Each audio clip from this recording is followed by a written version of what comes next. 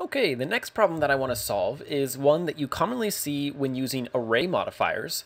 So on my column here, I have an array modifier set, and it's set to work around an object offset, and it's using a total of 8 types. Now I currently have it disabled in the view, so that then I'll enable this in just a moment to show you what's happening.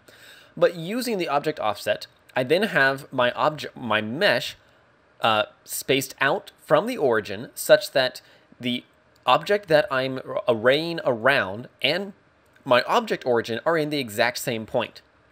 What this then allows me to do is merely rotate this empty around the z-axis, and in this case I've rotated it 45 degrees, such that then it will put 8 arrayed objects in a perfect circle. But you can see that I immediately have a problem when I enable this, because every additional column is significantly larger, and this is not quite the result that I'm going for. It gives a kind of cool effect, but not what I want to happen. And this is quite common. You can go in and you can look at the mesh and you can see it's just fine. I look at my empty, it's not skewed in any way. It's perfectly scaled, so it's not being distorted along any specific axis that then could be applying to those transformations. And we're a bit stumped.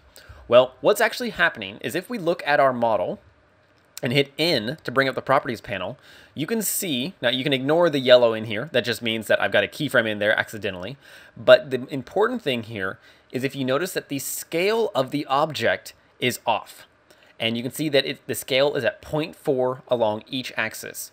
And so what's happening actually is that as this empty rotates it around, with every single additional array, it is taking this scale as the starting point and then increasing it basically, because each time it's basing it off the scale, and it wants to assume that the scales are 1 to 1 to 1. And while my math may not be exactly right, I believe that this is actually scaling this as much needed to get this up to 1 to 1 to 1 across all axes for every additional array. And it applies that scale to each one sequentially such that each one gets larger and larger and larger. So all we need to do is select our original object, hit Control A, and apply the scale. And that will reset the scale 1 to 1 to 1 along all axes. It doesn't affect the dimensions at all. I've still got my same original height, but it's not considered to be distorted anymore, and thus gives us a perfect circle of arrayed objects, or in this case our columns, and works very nicely for then controlling this array modifier with our empty to then get a very nice array here. So this works quite well for creating, a circle of objects.